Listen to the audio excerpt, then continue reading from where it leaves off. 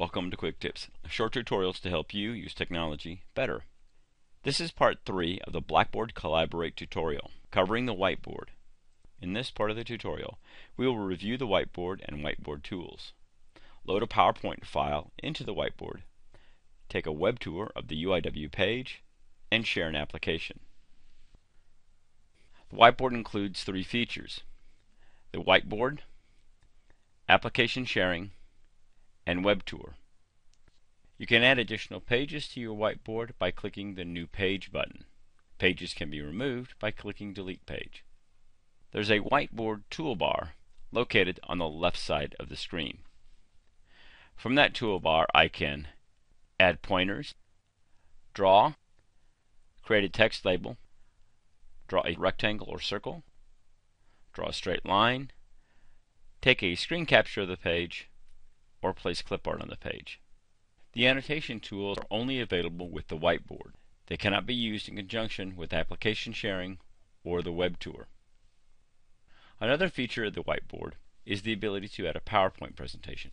In order to add a PowerPoint presentation, PowerPoint must be closed. Locate the Load Content button in the upper right-hand corner and click it. Locate your presentation and upload it. That as the PowerPoint presentation uploads, all the slides are turned into image files. Any web links, animations, or transitions are lost in the process. If you'd like to share your presentation with links, transitions, and animations, use the application sharing option.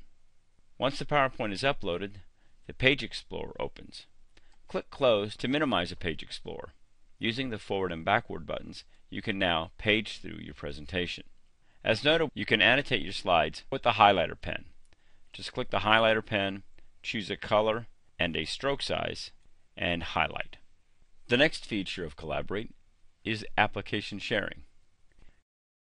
Click the application sharing icon.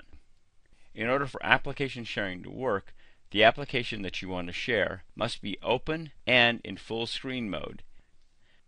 Locate the application that you want to share. The application opens and is denoted by a yellow box. To stop application sharing, click Stop. To pause it, click Pause. Or to screen capture application sharing, click the Screen Capture button. You can interact with any application you use in Collaborate. Not only that, but since you're sharing the application, users do not have to have the application available on their computer. The next feature of Collaborate is the web tour. Click the web tour button and type in a URL. The URL opens both on your computer and your user's computer. As you page through a website, your users follow. Note, your users also have full control of the website and can page through and explore the website themselves. When you're ready to exit Collaborate, click Close.